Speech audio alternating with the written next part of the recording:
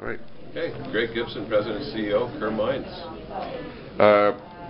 Greg, tell us a little bit about the change that's been occurring at your company. It's been quite something since about the middle of December. It's a growth story. We're looking to acquire assets that have had capital spent, capital sunk. We're looking for brownfields exploration, and I think there's a shift in the industry when it does come to exploration, where exploration dollars are much harder to come by. So this basically allows us to combine exploration and production without the high cost of acquisition. Tell me a little bit about the decision to take on the Kerr Mines name. What's behind that? Well, Kerr-Addison Mines was probably the most prolific gold producer in the country for many years.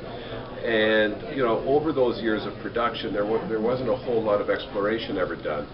After it had closed, there was a whole lot of property issues that were involved and ownership issues. So again, there was a period of very little exploration. So we wanted to take advantage of 11 million ounces of gold that was mined, and that would allow us to explore in and around that extracted 11 million. So again, brownfields exploration, and the best place to find a mine is in or around a mine. Right. Now, there's been a couple of developments in the last month or so. Can you just briefly explain to us what Kerr has accomplished during that time? Okay, well, we started off, of course, by taking over management of Armistice Resources, changed the name to Kerr to take advantage of the Kerr mine. Mm-hmm. We acquired Bear Lake Resources, which is contiguous to the west of us. And we moved into American Bonanza, which has the Copperstone mine in Arizona, which allows us near-term production. And we did this all for a relatively cheap price. Okay.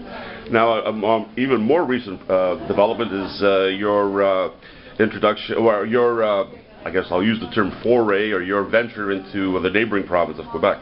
Can you tell us a little bit about that? Sure. Bear Lake had an agreement with Goldfields, who were helping them explore and became JV partners.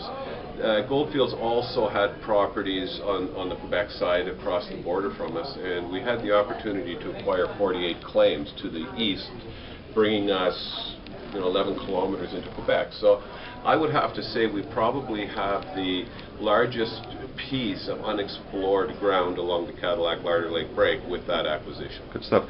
And by way of concluding, you've started off 2014 with quite a bit of acquisitions. What's in store for the rest of the year and beyond for Kerr Mines?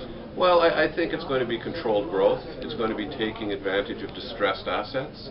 And that'll all, of course, be governed by any increase in gold price, because as gold goes up, deals will be much more sought after by others. So we want to take advantage of as much as we can right now. Great. Thank you very much, Greg Gibson, the CEO of Kerr Mines. That's right. And hope to hear a lot more from you in the near future. Thank you so much. You're welcome.